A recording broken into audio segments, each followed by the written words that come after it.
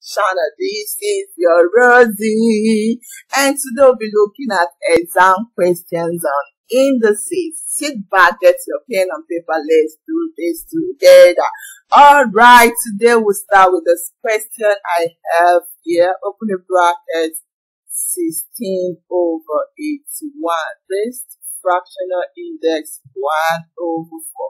So we'll start with the brackets, reduce it to index form, okay? Reduce the bracket to index form, and we have 2 to power 4 for 16, okay? And 3 to power 4 for 81.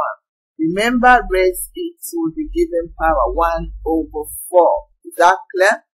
Now let's, simplify this bracket further by introducing another bracket, and that will be 2 over 3 all raised to power 4. Why am I doing this? So that we'll have just one index, okay? So reduce this to such a way we'll have just one index covering both 2 and 3. And still remember, all raised to power 1 over 4. Okay, let me continue down here. So this now we are having double indices, okay, which will multiply out. So I'm going to have 2 over 3 multiplying, having the power 4 multiplying the fractional index 1 over 4. This will cancel out, and we have remaining 2 over 3 raised to power 1, which is the same as 2 over 3. Is that clear? So try it out. Drop your questions if you have any. Thank you. Next, we have this problem, and this is for us to find the unknown variable, which is x. So let's do this together. I have 9 to power 2x plus 1, okay, being equal to 81 to x minus 2 over 3 to x. Alright. Now I'm going to reduce this 9 to index form and also 81 to index form. 9 is 3 raised to power 2. So we still have this 2x plus 1. So 81 is 3 raised to power 4 multiplied by the given power x minus 2. And then we have 3 raised to power x in its lowest step. So let's open this bracket. On the right hand side I have 4x if you multiply out, and then minus 2. Sorry, minus 8, not 2. Sorry for that. I have to multiply this by 4 and also this by 4. Okay, that's clear. So this is 8. Let me get my eraser.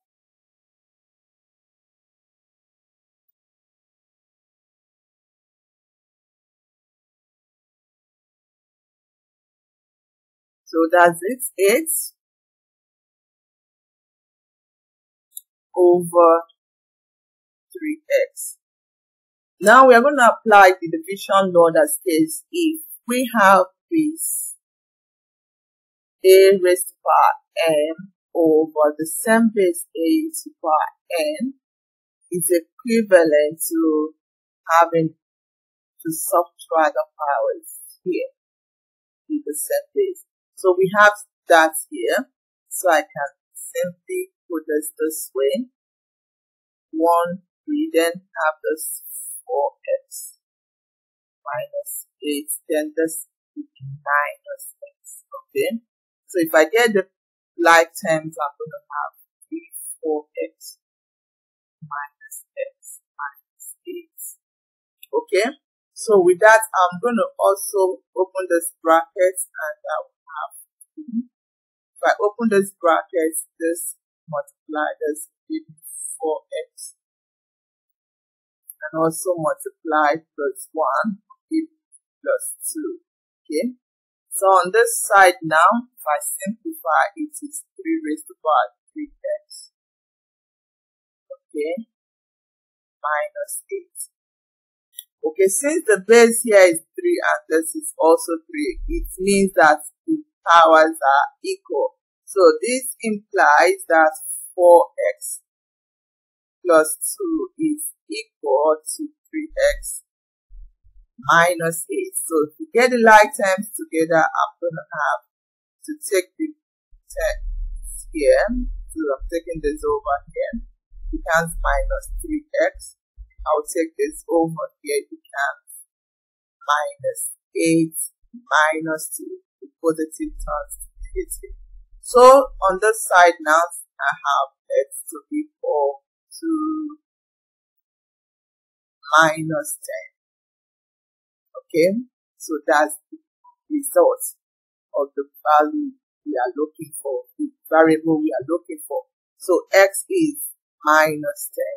Alright, so try it out and drop your question if you have any.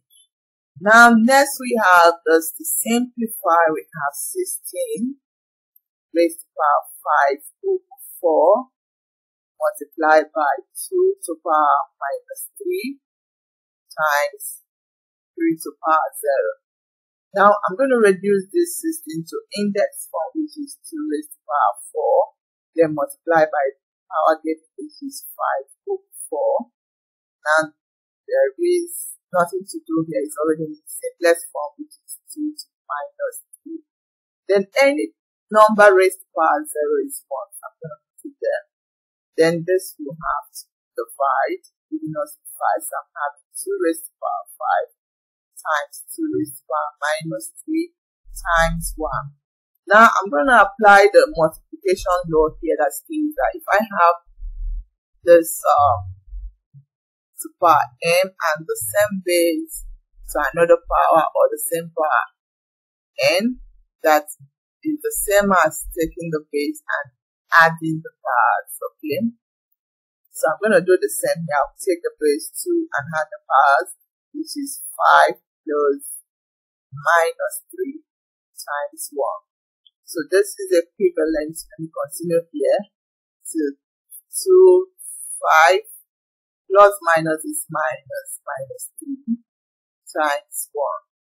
And that is 2 raised to the power 5 minus 3 is 2 times 1. Okay, 2 raised to the power 2 is 4, so I'm having 4 times 1, and that's will be 4. So if I simplify this, I will get an answer as 4. So 4 is the answer. Okay, next we have this. Okay, to evaluate. Okay, so let's go. We have 27 raised to the power 1 over 3 over 16 raised to the power minus 1 over 4. Okay, so we still reduce 27 to index form and 16 to index form. So I'm going to have 27 is 3 raised to the power 3, multiplying it by the given power, which is 1 over 3. And then 16 is 2 to the power 4, okay, minus 1 over 4. So if I divide this, I will have 3 to the power 1.